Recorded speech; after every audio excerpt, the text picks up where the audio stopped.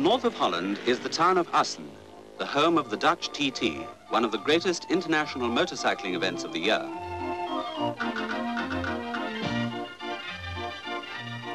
It's Friday night and it's Holland, and for the next 24 hours, this will be the noisy center of the motorcycling world. This is the time to eat smoked eel and to follow it up with fresh-cooked poffertjes.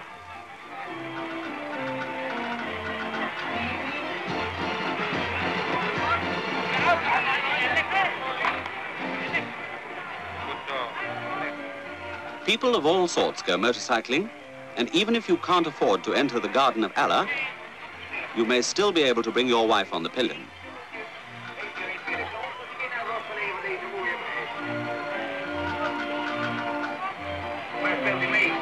The fair has become a traditional part of the Dutch TT. After all, everyone comes to motorcycle racing to enjoy themselves, though their ideas of pleasure vary.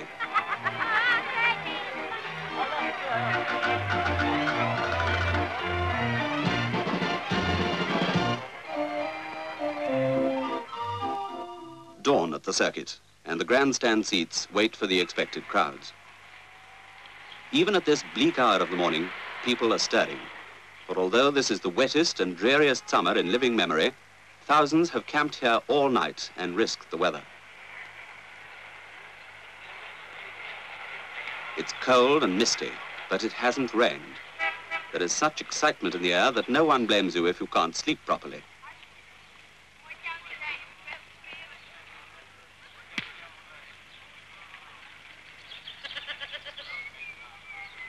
The weather is promising, and good weather means higher speeds with perhaps new records.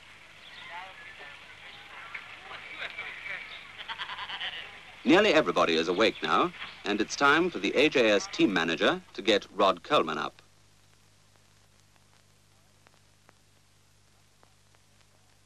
But however you spend the night, there's nothing like fresh air and a bowl of good Dutch soup first thing. Many riders camp near the circuit. Several families are here too. This is Holland, the country famous for its windmills and for its hospitality. And here are some of the most welcome visitors. Ray Am from Rhodesia won this year's Isle of Man TT and has often shown that his fantastic courage and riding ability alone can give him a lead. It's breakfast time for Geoff Duke. Geoff has a rare and natural genius for racing that has made him the finest rider in the world today and given him the World Championship 3 times. Haas from Germany is another world champion, but with the small 125cc machine. Behind him is the young Austrian 250 champion Hollaus, who so tragically lost his life later in the year. Wünsche has been well known as a rider since the 30s and hasn't lost any of his skill. And in this part of the world, everyone appreciates the finer points of motorcycling. Rod Coleman has found some old friends. This popular and unassuming New Zealander won this year's Isle of Man Junior TT. This isn't Phil Heath, but it is his bike. Phil is one of the most successful independent British riders. Bob McIntyre is as Scottish as they make them and has come right to the front in just 2 years. Bob is out with Rod Coleman's sister and Reg Armstrong of the Gilera team. The mechanics are loading Reg's bike. It's time to get down to the circuit.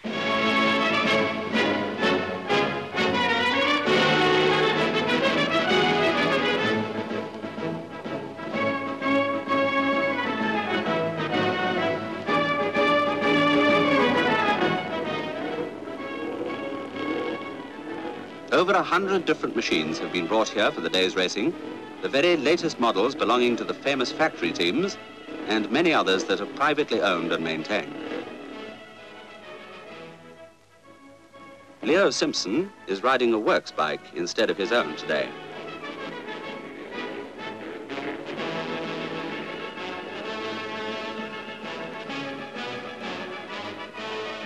Pete Murphy, like most private owners, races just for the fun of it and has to do all his own dirty work.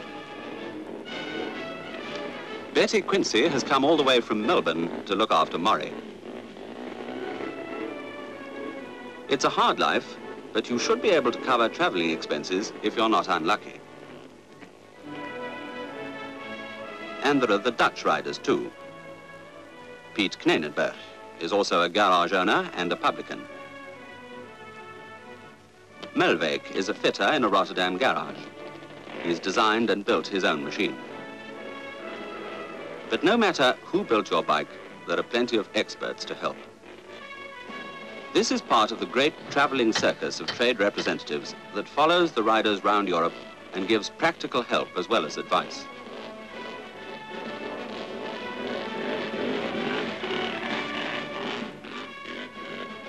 They've plenty of experience too, for many of them have been doing this sort of thing all their life. A race like this is quite a problem in spectator and traffic control, for there'll be at least 150,000 people coming.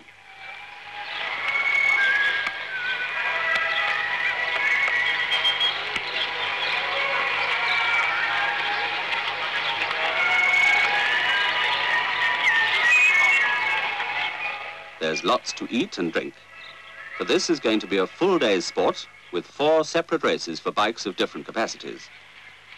The smallest have a capacity of 125 cc, little more than one good mouthful. There are other classes for other capacities. The largest and fastest machines have a capacity of 500 cc, roughly 1 pint.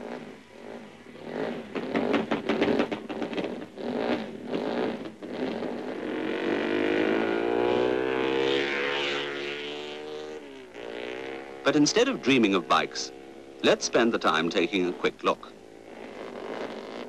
These machines are not only used to win races, but also to try out all sorts of different ideas and designs. Some have 2 cylinders, some have 4, and others have only 1.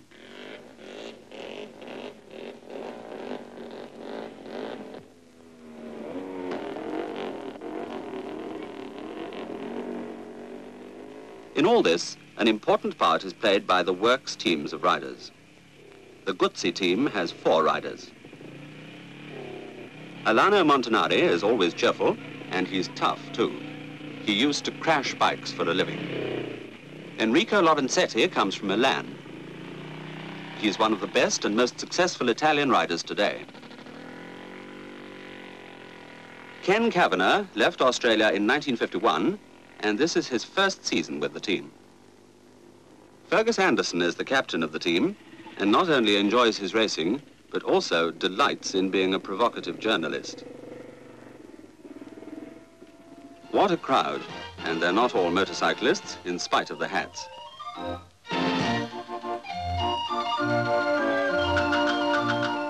And what a wonderful day. There's more danger from melting tar than from rain. Ken Kavanagh is ready for the first event of the day, the 250cc race.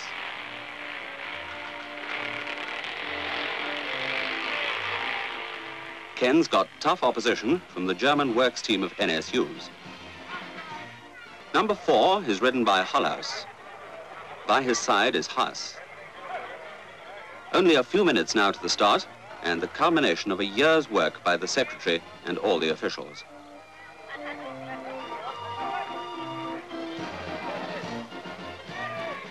It's a program to be proud of, for there will be 4 races on the 10-mile circuit. The first race is 10 laps, just over 100 miles.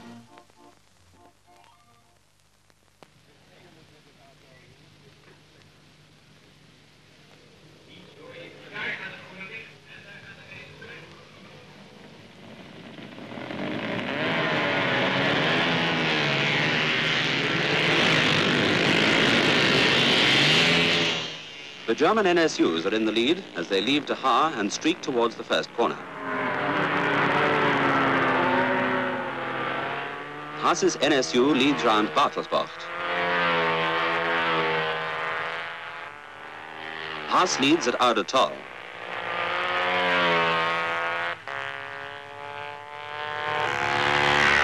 Halfway and into Hochhallen.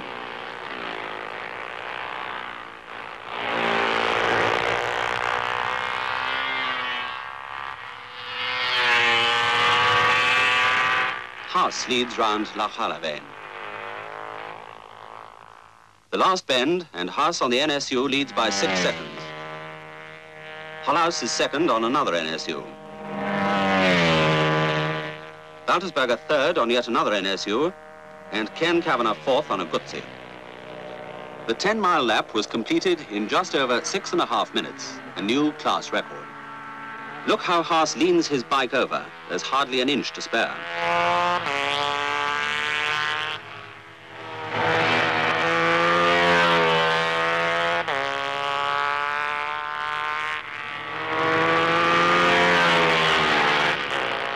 On his second lap, Haas shatters his new record by no less than 17 seconds. Hollaus is second. Ken Kavanagh has passed Baltersberger. Ken is just holding his third place. 5 laps gone and 5 to go, and Ken is still third. But on the 6th lap, Baltersberger gets by.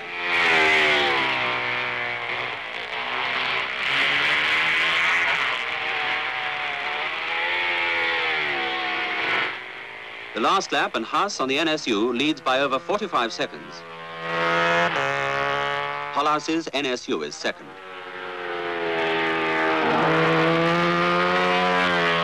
Baltersberger on another is third. Ken Kavanagh on the Gutzi is fourth.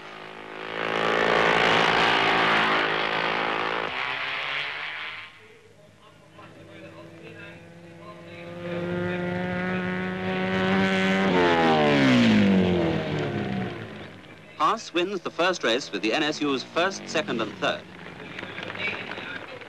Werner Haas has given a wonderful exhibition of riding and has won at an average speed of over 95 miles an hour, a new record for the race. The first victory has gone to the German rider of a German machine. The 350s are next, with Ray Am and Rod Coleman among the 40 starters in this 12-lap race, 120 miles. Here's Hofmann of the German DKW team with Hobel and Wünscher. The AJS Works team and a factory Norton are running. There is also a strong Guzzi team from Italy.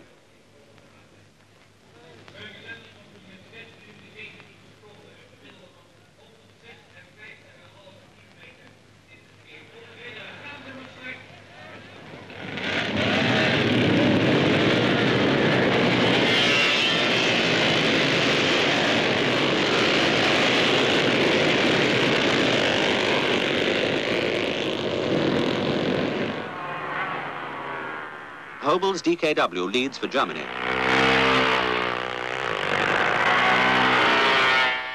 The Italian Guzzis take the lead through Hochhallen with Fergus Anderson first and Lorenzetti second. Hobel is now third.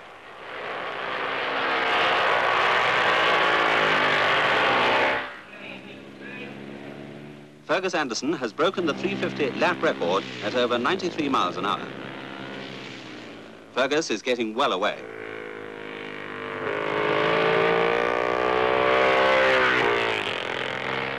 Lorenzetti is second.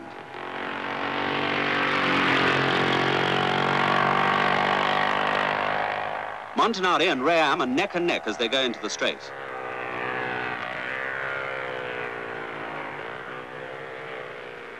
Montanari leads Ray as they approach Oude Top. Ray is now third. Poor Montanari.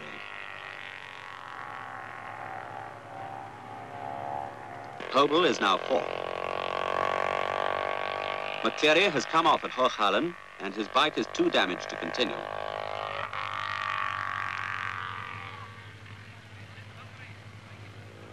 The pace is telling. Piet Knenenberg is in trouble now. Phil Heath was missing for over 10 minutes and has just arrived.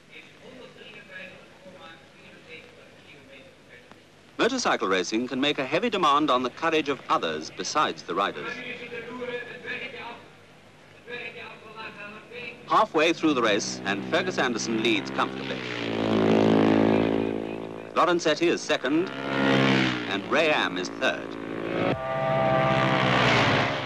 While Rod Coleman and Bob McIntyre are neck and neck. 4 British riders are in the first 5 places. Here comes gallant Montanari.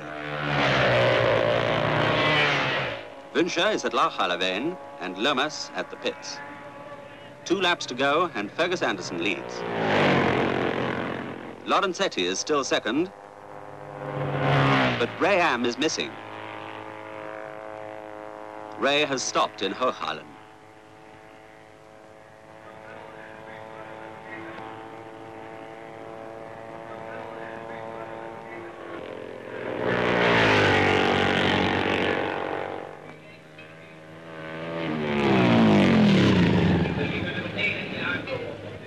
Fergus won the race at an average of over 97 miles an hour. A new race record and an example of courage, for only a few weeks before he crashed in the Isle of Man and broke 2 bones in his foot. Lorenzetti is second on another Guzzi. Rod Coleman and Bob McIntyre are third and fourth on their AJSs.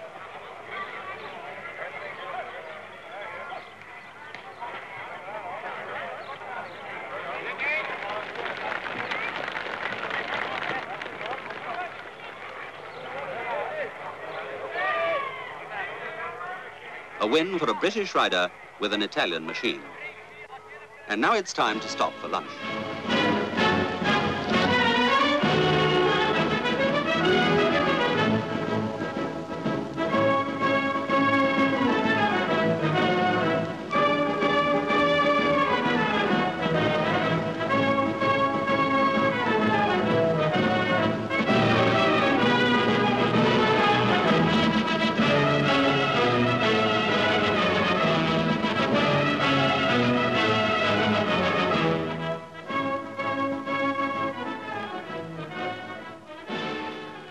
The next race is for the 125s, the smallest bikes of all. 7 laps, just over 70 miles.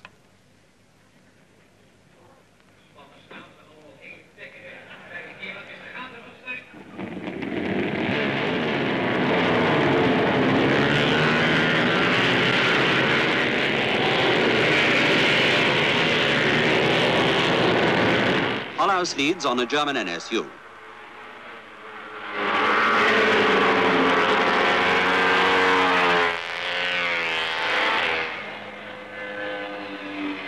Hollhouse leads through Hochhalen with the MVs of Ubiali and Copeta on his tail.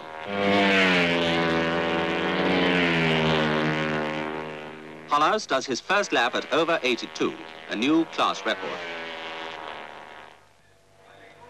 Hollhouse leads on the 3rd lap, but another NSU with Müller is now second. There are plenty of retirements. Copeta was in 4th place, and so was Cecil Sanford.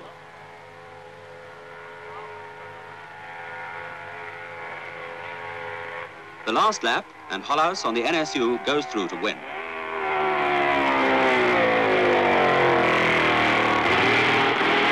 Müller's NSU second, and Ubiali's MV third.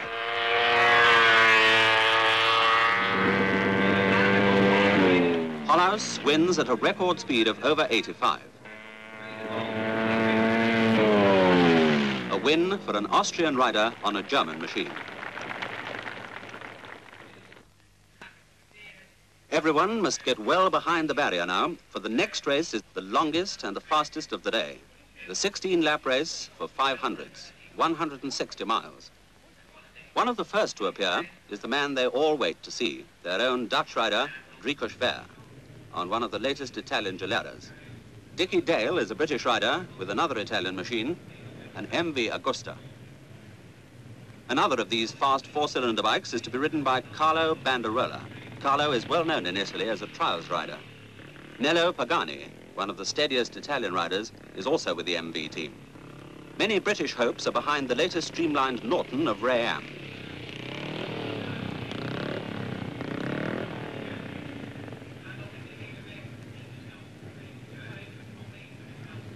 Most people expect Geoff Duke to win, for he's not only the finest rider today, but the new Italian Gilera is proving very fast. But, as every rider knows, a lot can go wrong before a race is over. Here are some last instructions for Reg Armstrong from Taruffi. Bob McIntyre has a clean plug fitted, ready for the start, while Pete Knenenberg gets his spare and a few last words of advice as the 2-minute signal goes.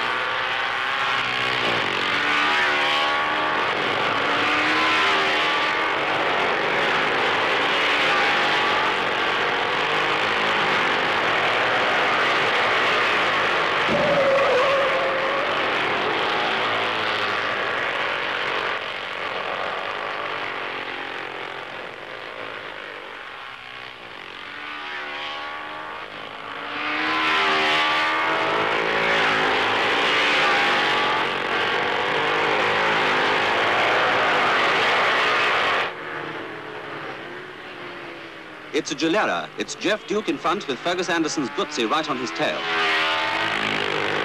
Ken Kavanagh's in trouble with his brakes.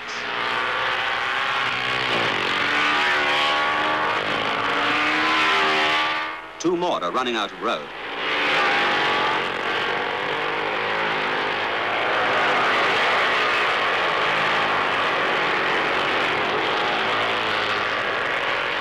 This isn't Phil Heath's day. George Morgan's also been off on his own.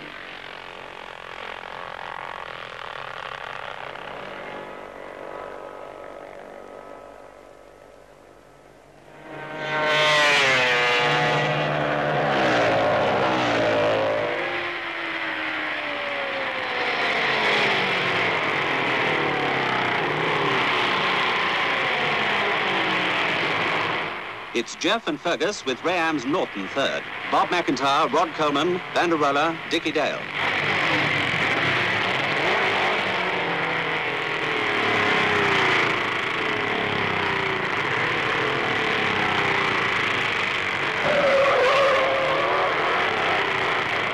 A warning flag. Eric Housley's drops his bike right on the corner.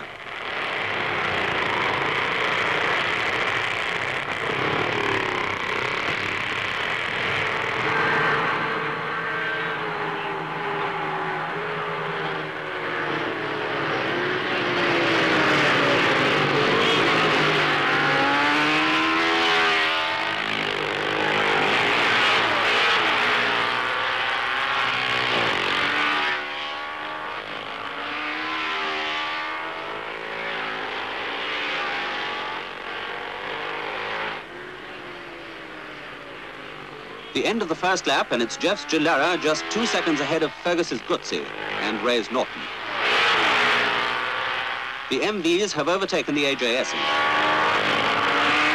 Look how they lay their bikes over.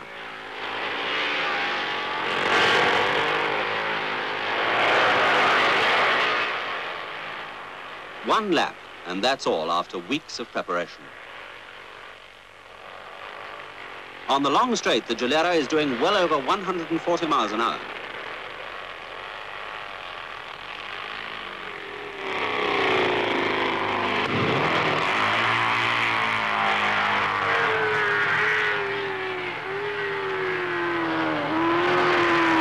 The second lap, and Duke leads by 5 seconds.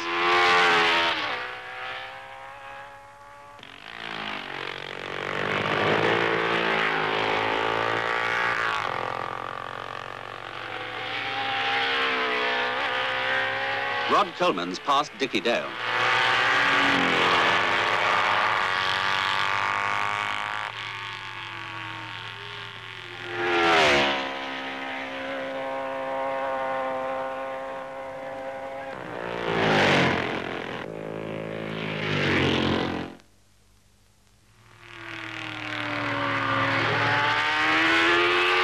Geoff has increased his lead, but Fergus now has Ray right on his tail.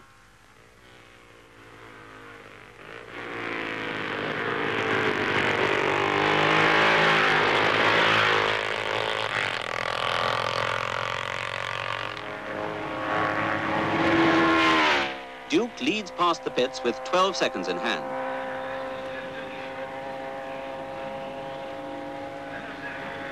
And here they come. Ray is challenging Fergus.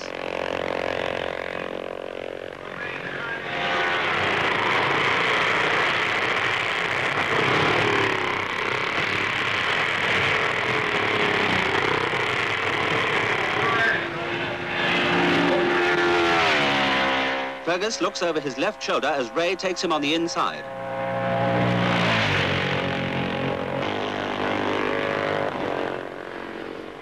"12 laps to go, and Geoff Duke on the Gilera leads.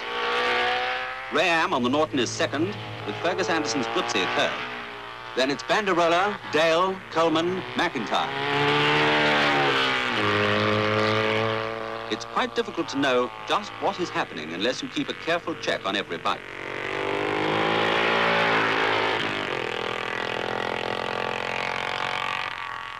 The riders themselves would have little idea of their position if it wasn't for help from their pit. Annette Heath is signalling to Phil.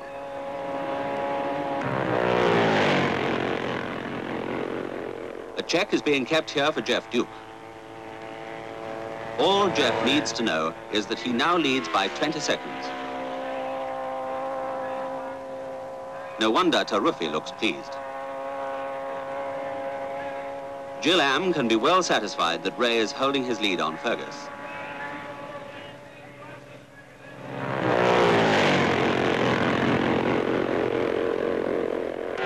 Here's a good scrap for 5th place between Dickie Dale's MV and Rod Coleman's AJS.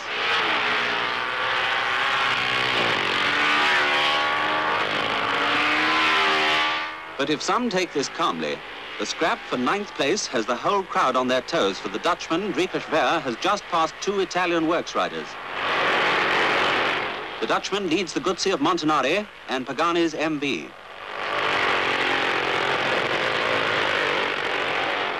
Ver leads, but Pagani's MV is now in front of Montanari. A great effort by Montanari puts him ahead.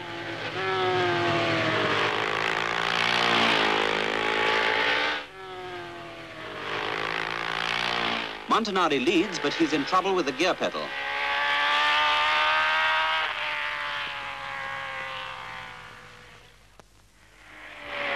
It's Pagani now, but there's no stopping Montanari today. He's back already. It may be only for 9th place, but this is racing. 6 laps and Geoff Duke on the Gilera leads, 30 seconds ahead of Ray Am's Norton. Fergus Anderson's Goodsey is third. Banderola's MV 4th. And the AJS of Rod Coleman is ahead of Dickie Dale's MV.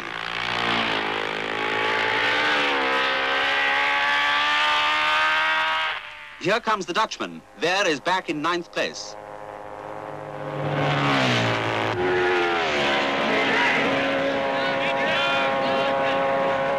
Almost immediately, Pagani takes the lead, but he leads right down the escape road.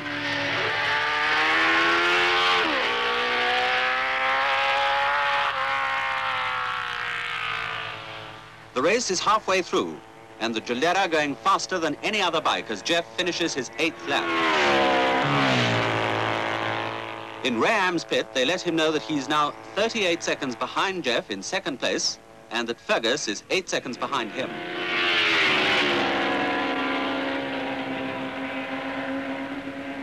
Quincy, Ahern and Murphy are now on their 8th lap, 3.5 minutes behind Geoff. 9 laps and Geoff Duke has increased his lead to 43 seconds.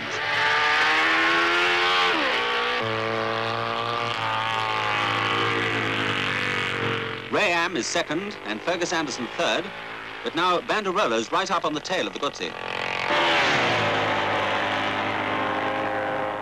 10 laps and only 6 to go.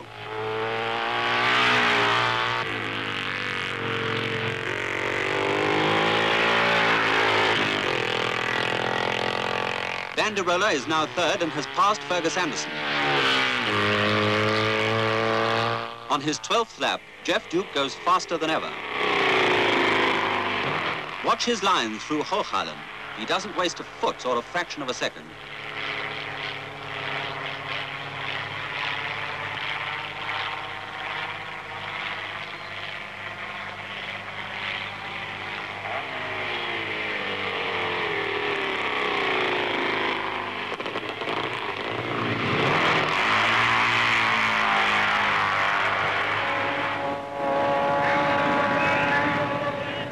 A lap in 5 minutes 49 seconds, an average of over 105 miles an hour.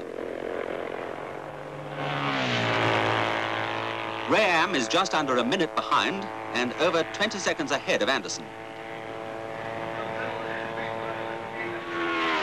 The crowd are pleased too, for Ver has now passed Pagani into 8th place. But on the 14th lap, there is a dramatic change. Geoff Duke leads at Lachalavein. And then it's Banderola and Fergus Anderson, both in front of the unfortunate Ray Am. With barely 2 laps to go, Ray is out with a split tank. And now all eyes are on the battle for 2nd place between the MV and the Guzzi. Fergus Anderson is riding as never before. He's taken 2nd place from Banderola.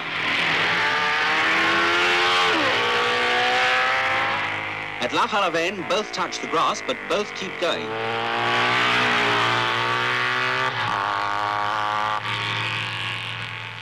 And now Geoff Duke is starting his last lap. The race is nearly over.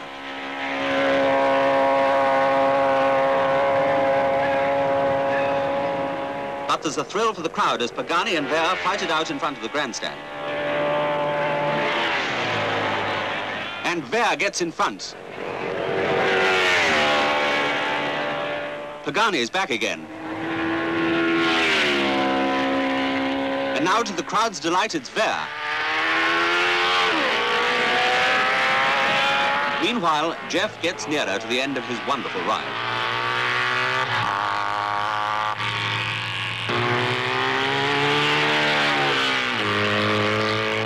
Geoff Duke wins. Fergus Anderson is just holding 2nd place.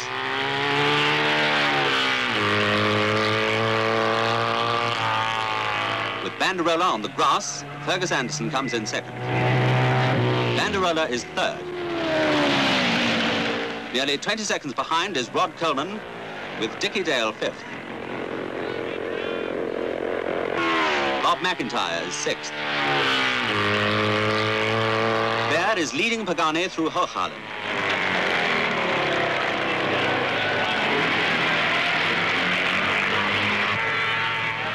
Ver is still leading at Lachalavein.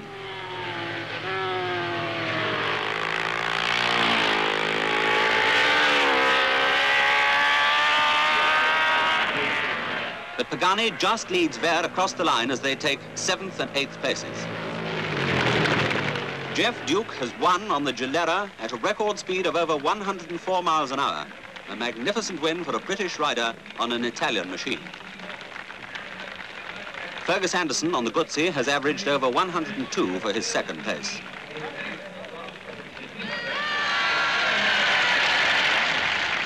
As Geoff Duke takes the honours, the Dutch rider Ver stands by his side. A tribute to all those in Holland who have helped to make such a success of the race known affectionately to all as the Dutch TT.